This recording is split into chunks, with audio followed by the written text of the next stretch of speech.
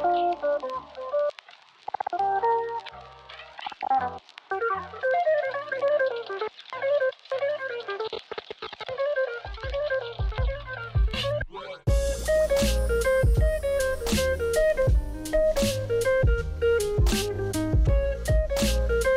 fellas, we have a couple of packages to open. One of them in particular is something that I'm really dying to get measured up, shall we say. And let's dive into it. Do away with these for the moment. Concentrate on this box first. Schneider Electric is what we're saying on here there. So you've got a pretty good idea now as to what this is.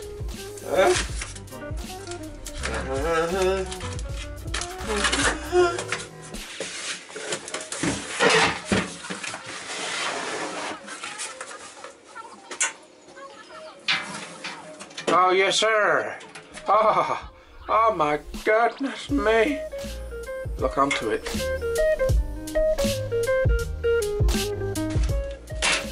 The key, close panel up with.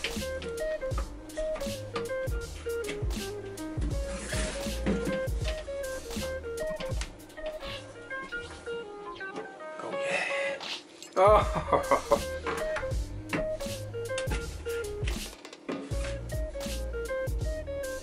Beautiful.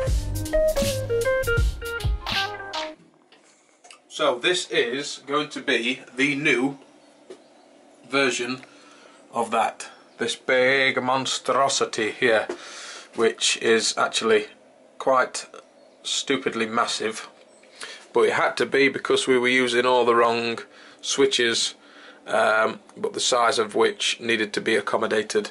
So it's just all too big and it's not the thing to be having. This, however, is the proper enclosure that is going to house all the new switches, the new Inkbird PIDs, all the lights, all the alarms, all the buzzers, all the switches. Everything is going to be mounted in here. Nice and small. It's a lot smaller. I'll show you a comparison with it next to it in a minute. But the dimensions of this are 300mm wide, 400mm tall, and 200mm deep. Yes, I'm quite impressed with that. Quite impressed with that. That's going to make a much tidier version of that behind it. So this is a Schneider, and it was £70 in total, everything including taxes and postage. I was struggling to find something, and Robbie put me onto I'll put it somewhere. I think RS components, long enough in height to get everything on the control panel to run the brewery, and then right at the bottom going to be having the fermentation STC 1000 on the bottom, and I'm wanting that STC to be running non-stop, obviously, but also have the ability to use a turnkey to power just the brewery side when we wire it up. But that's the box, fellas. It's the proper deal. The proper deal. Obviously we're going to be cutting holes in it, which is another thing that both Robbie and Harry said good luck with that. And I think Harry's forgetting that I know a friend, which is Harry. When I mark it out, I'll go down to Harry's and we'll use the plasma cutter. I says, well, I know someone with a plasma cutter, Harry. He was like, oh yeah, bring it down. So we'll be able to blast the holes that we need in this door, no problem whatsoever, instead of drilling them out and trying to cut them out without a plasma cutter. Right, so I have a couple more boxes. That's the panel.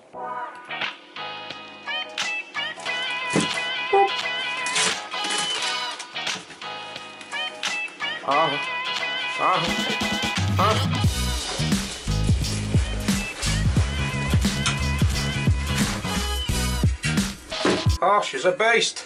This is the heat fin, which is going to be sat on top of the control panel. So effectively this is going to draw the heat out of the SSRs, and 50mm fins dissipate the heat. She's a big one. Look at this, look. It came like that. It came with a big dint on it. I'm not that fussed about sending it back, but the box is fine. So it obviously got packaged like that, you sons of bitches. But that is going to be replacing them tiny little fins there for the what do they call them? Heat fins. That's what we're running at the minute, one on each. Tiny little things. Well, this time we're going big, and we're having this on the outside. So if I get rid of this box, this will be mounted on top like so, to draw the heat from the solid state relays and then just let it dissipate into the brewery. Oh, she's looking friggin' neat, fellas. She's looking good. Last but not least, we have two of the solid state relays, and I need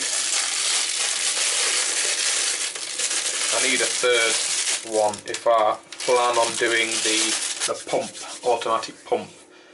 I don't know yet, but we'll just have a couple of them ready to be installed. Friggin' rights. So that's it, fellas. That's what came in the big boxes. I ain't gonna spin it any other way. This is what we should have had from the very beginning before I put this together. But I think at the time of building this, I was a little bit green to electric brewing. I think when I just realised it needed an enclosure for all the pieces to go on, I thought I can knock one up, and I did. And to be fair, it has done me proud up to now.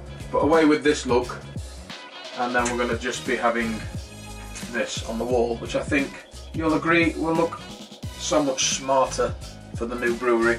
It will match the rest of the equipment when we get it up and running, and a smaller footprint and a lot neater on the wall.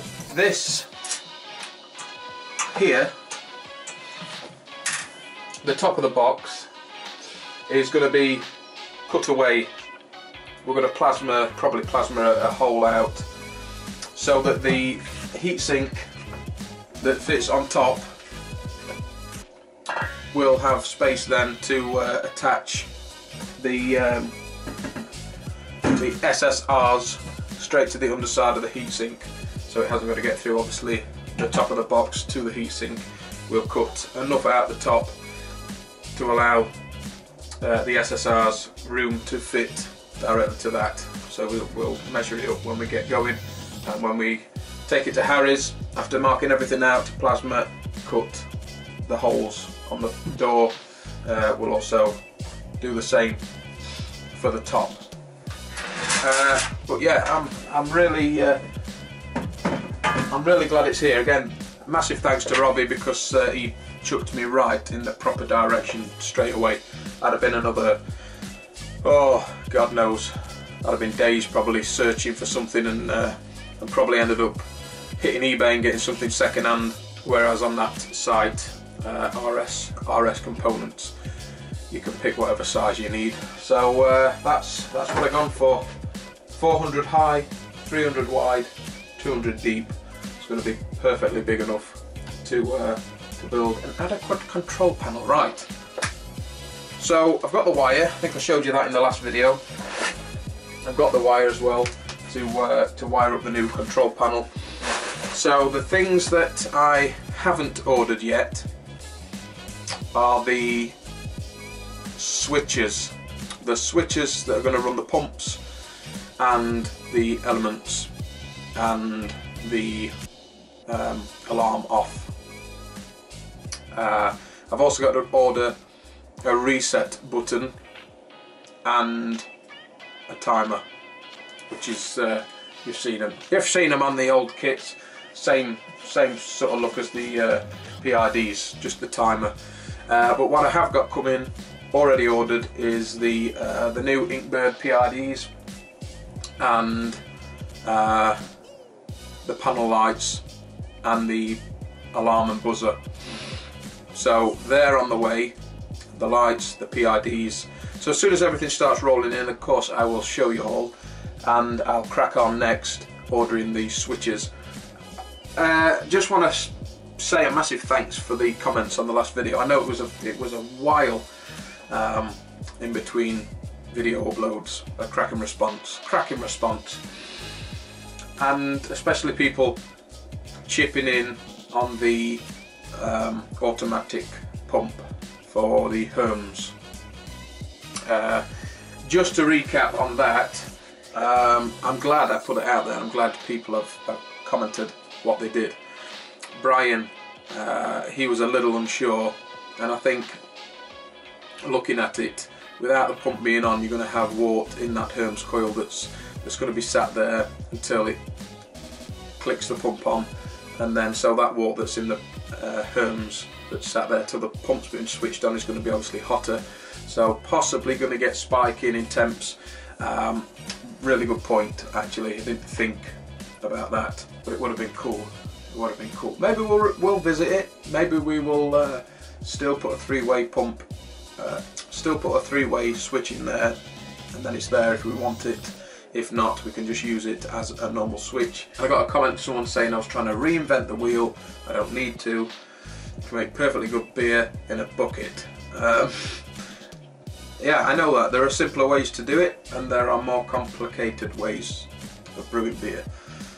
Now, to me, the hobby of brewing beer isn't just the brewing of the beer and drinking it. There's much more interest for me in the hobby, as well as brewing, but tinkering around with different parts and different bits and bobs, and having like a custom setup designed for your own needs by yourself. I don't think it's trying to reinvent the wheel. I think that's it. Yeah, so that was it. Just a quick video to show you what has arrived for the new control panel so far, and of course when the new bits come in I'll chuck a video up. But it's coming very close now, actually, when I think about it.